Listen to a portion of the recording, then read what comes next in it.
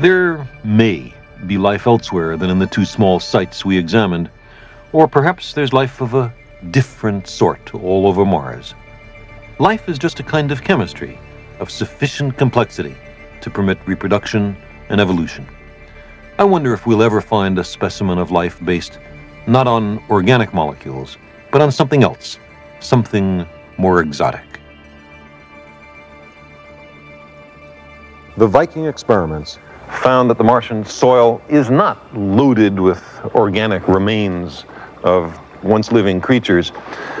Maybe the reactive chemistry of the surface has destroyed organic molecules based on carbon. Or maybe there's no life on Mars and all Viking found was a funny soil chemistry. Or maybe there's life, okay, but it's not based on organic chemistry as much as life is on Earth. Personally, I don't think that's a very likely possibility. I'm a carbon chauvinist. I freely admit it. Carbon is tremendously abundant in the cosmos, and it makes marvelously complex organic molecules that are terrifically good for life. I'm also a water chauvinist. It's an ideal solvent for organic molecules, and it stays liquid over a very wide range of temperatures. But sometimes I wonder, could my fondness for these materials have anything to do with the fact that I'm chiefly made up of them? Are we carbon and water based because these materials were abundant on the early Earth at the time of the origin of life?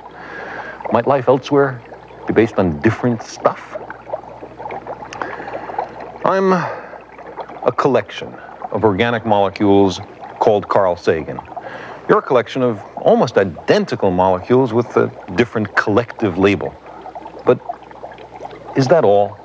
Is there nothing in here but molecules? Some people find that idea somehow demeaning to human dignity.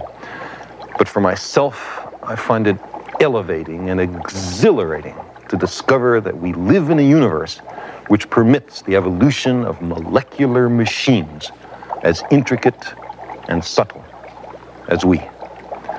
The essence of life is not so much the atoms and small molecules that go into us as the way, the ordering, the way those molecules are put together.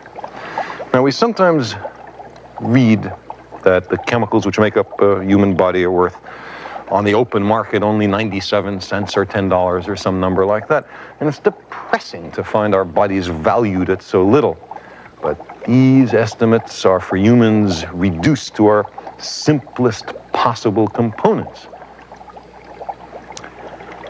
What is all this stuff in front of me? These are exactly the atoms that make up the human body, and in the right proportions too. We're made mostly of water, and that costs almost nothing. The carbon is counted as coal, the calcium in our bones is chalk, the nitrogen in our proteins is liquid air, the iron in our blood is rusty nails, some phosphorus and some trace elements. If we didn't know better, we might be tempted to take all these atoms and mix them together in a container, like this.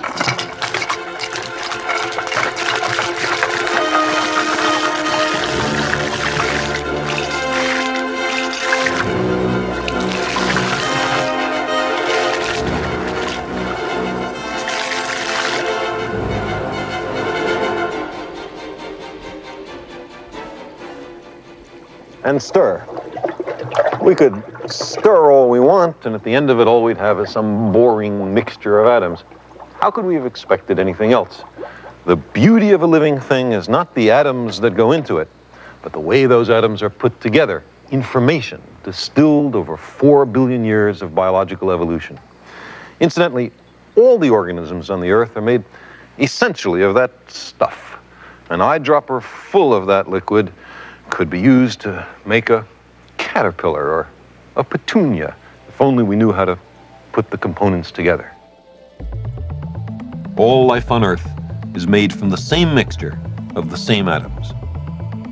On another planet, the jars of life might be filled with very different atoms and small molecules, but I think the life forms on many worlds will consist, by and large, of the same atoms that are popular here, maybe even the same big molecules. So I don't believe we can rescue the idea of life on Mars by appealing to some exotic chemistry. Sometimes we hear about possible life forms in which silicon replaces carbon, or perhaps liquid ammonia replaces liquid water. But at Martian temperatures, there don't seem to be any plausible silicon-based molecules which might carry a genetic code. And ammonia is liquid only under higher pressures and lower temperatures. Someday in the distant future, we might have a collection of jars, each containing the elementary biochemistry of another world. I don't know if there'll be one labeled Mars, but if there is, I bet it will be full of organic molecules.